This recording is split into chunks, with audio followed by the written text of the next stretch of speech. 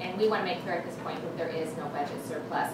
It's built into the budget so we can meet our ongoing obligations, and that's why it's so important to do the 2-year budget and the 5-year projection.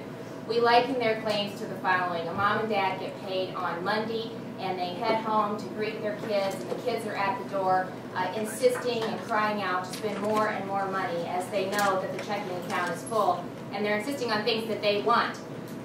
But the mother and father understand something. They understand that on Friday the mortgage is due. In these situations, everyone knows that parents and families have to make sacrifices, and sometimes they are tempted also to spend more money, but ultimately they look out for the well-being, the long-term financial, and the best interests of the family. Spending all the money would leave them without the funds to keep the roof over their heads and really to sustain the other expenses that keep the family fed, warm, and safe. That's what occurs on July 1st. The bills come due for the reckless, irresponsible spending of the legislature. The budget that we have presented fixes these practices, and we look forward to the future and the long-term well-being, but we cannot ignore the past and without a plan to correct it. To do so would prolong the problem and violate an honest budget that would end the games and the gimmicks that lead to an unsustainable budget.